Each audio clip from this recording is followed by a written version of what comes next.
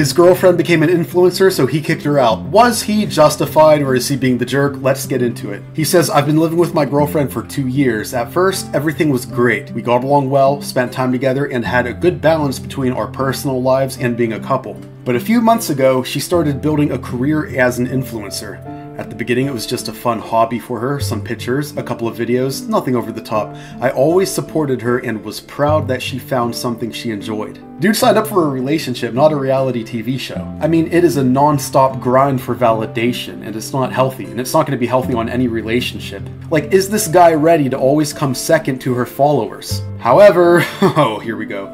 However, things quickly spiraled out of control. Our apartment has turned into her personal studio. Every corner has to be perfectly curated for photos. Every room is a potential backdrop for her vlogs. When I come home tired from work, all I want to do is relax, but immediately there's a camera in my face because she's filming content. Even our private conversations are often recorded without my prior consent, and then I find them posted in her videos. Oh god.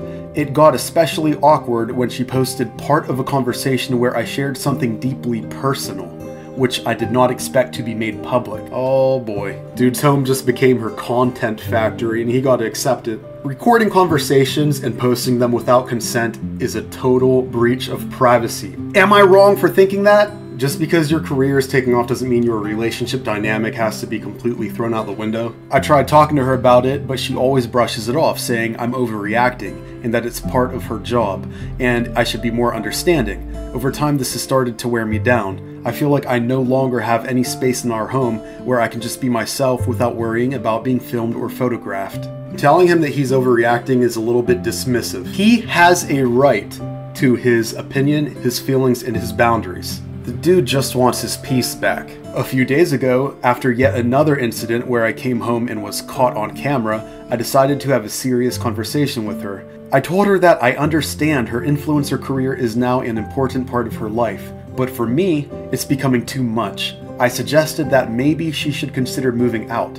Not because I want to break up with her, but because I need private space where I don't feel constantly watched. He says it's not about breaking up, but it's gonna sure feel like it. She flipped out. She said I was selfish, that I wasn't supporting her career, and that I was trying to control her. She accused me of sabotaging her success instead of being proud of what she's achieved. Now we're barely speaking, and I feel like my boundaries and needs aren't being respected at all. On one hand, I get that her job excites her, but on the other hand, am I really the asshole for just wanting some privacy and space in my own home? Am I the asshole? So is this guy an asshole, or is his girlfriend the asshole? Let me know, and while you're already typing, you may as well subscribe to me. Number one, they have to set time aside to talk without it being a fight. I feel overwhelmed is better than saying, you are always filming me and it makes me mad. Is she going to prioritize filming him when he gets home every day? Are there going to be some days off? Is there any room to compromise at all? You are not the asshole for wanting privacy in your own home. It's completely reasonable to expect a living space free from constant filming and recording, especially